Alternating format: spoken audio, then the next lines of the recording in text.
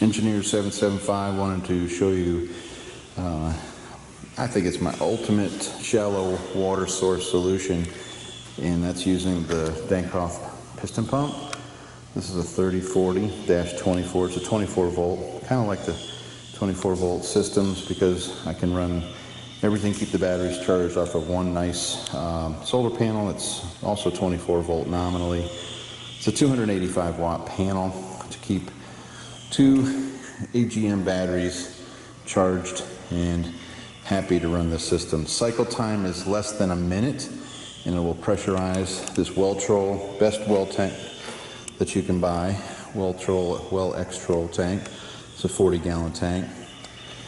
And we've got a pretty tight margin on the pressure switch. It's running at 38 to 52 on the pressure switch setting.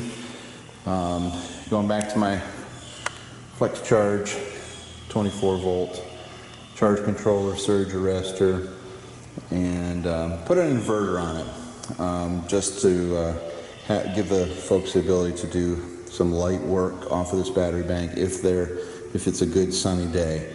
So we're also using that for some freeze protection and we put heat tape on the water box of that pump, and all the water lines that are exposed have heat tape on them. Good for minus 40 degrees Fahrenheit. They said to keep the water flowing. Also put in a Rusco spin down centrifugal water filter. Didn't want to put any replaceable filters. This one is a sustainable, rinsable, back flushable filter. They have a really good well, producing a ton of water. Also put the simple pump on it. And my static water level here is at 11 feet. So it's really just an awesome setup. Great recovery rate, high static, allows you to do things like this, where you can put in a booster pump that pulls the water from your well, boost it up to 50-60 psi, gives you 9 gallons a minute. You can irrigate, you can do whatever you want, run your home. So great system, in my opinion, and just had fun. It was so nice to have a building with lots of room to work in. Don't usually have that.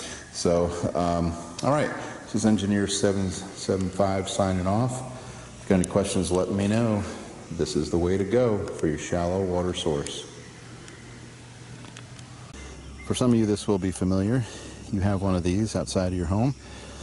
It's a water meter from a municipal or city water system, and but you also want to put in a off-grid system, maybe through drilling a well or a spring, or maybe you're just putting an irrigation system in to water your garden. So in order to do that, that's what we're doing here today. I'm putting in a booster pump from a well, and in order to do that, you need to put in a backflow preventer. Several companies make them. Watts, for instance, and this is 007. I think it's a 007 model. Backflow preventer. It's got 2 shutoffs, 2 check valves, and a valve body that needs to be tested once a year according to code for fire. Make sure that baby is working. And what that valve does is prevent you feeding non-potable water, as declared by city ordinances, back on the city water line. So, and then I'm bringing water in from a well here, heading this way, and I double check valve that one as well, so that water can only go one way, and you can't basically, so it's set up where you can't backfeed on both systems. Both systems have backflow prevention, and this is the again, the professional way to do it. And then there's a tester and a testing sequence. You can see that there's 4 ports at the top of that backflow preventer. Allows you to put a gauge on those, and you go through a testing sequence, and you need to be certified in doing that, and you test that valve out once a year to make sure that it's working correctly. Basically it's for fire code.